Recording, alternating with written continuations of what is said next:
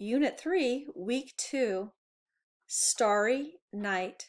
The essential question is, what can we see in the sky? Read about what happens when two girls look for the Big Dipper. Josie and Ling were good friends. Ling was happy Josie was her neighbor.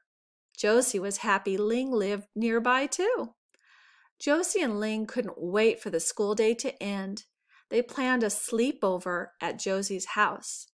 They were going to sleep in a tent in Josie's backyard.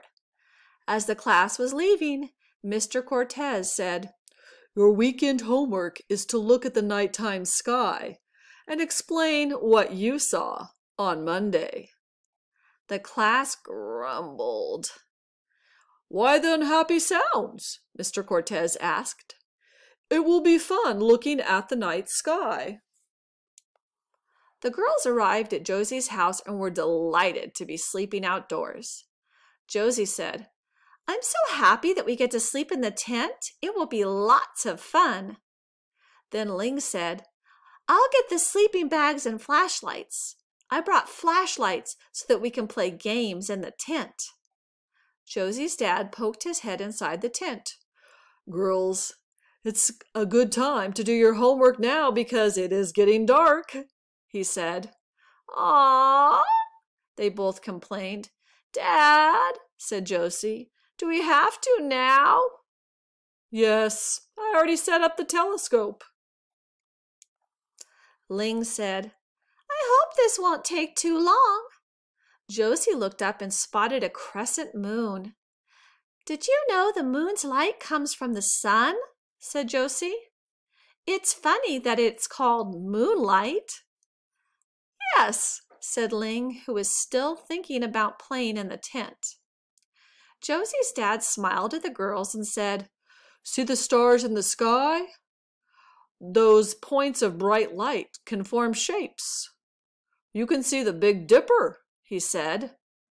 "It's a group of stars that look like a giant spoon in the sky." Josie's dad showed her how to look through the telescope. "Wow, that's more stars than I ever dreamed of. I never imagined there could be so many."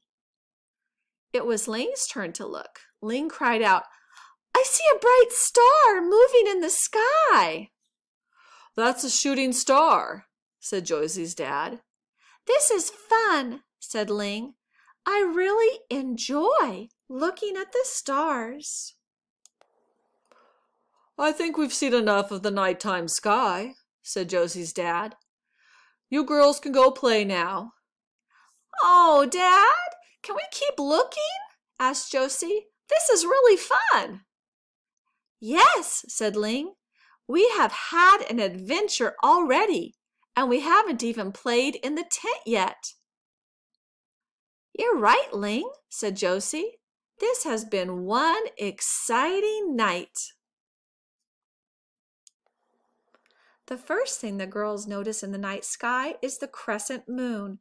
Crescent means a sliver, a little piece of the moon like you see here. This is Venus, the evening star that you see first in the nighttime. The reason you see different parts of the moon reflecting the light from the sun is because of how the moon goes around the sun and different amounts are reflected back. You can see the white part on the moon here shows the little parts that may be reflecting back, and we can only see from an angle, and that's what we see. So we see the moon looking kind of like this. Sometimes we see no moon, sometimes a crescent, sometimes half or more than half, and even a full moon. And that's all because of the relationship between the sun, planet Earth, and the moon, which revolves, means goes around the sun. The girls got to see the Big Dipper in the sky. Now it's kind of hard to see if you're not sure what to look for. Here is the Big Dipper slightly enhanced with some blue on the stars for some of them.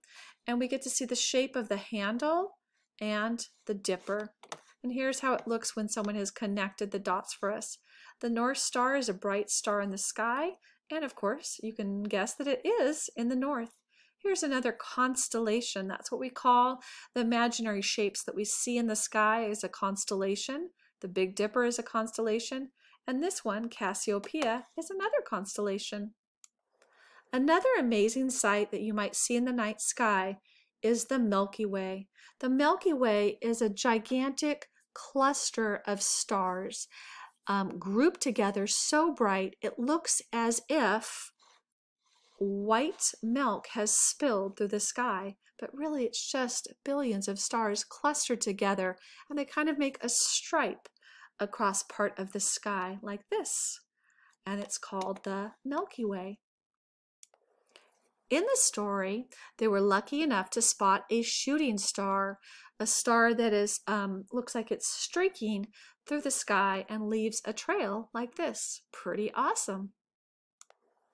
The night sky is an amazing collection of things to look at, and I hope this story taught you a little bit about the night sky and got you interested in checking out all the different things you might see, the different phases of the moon or the Milky Way, or even enjoying drawing between the dots of stars to make pictures.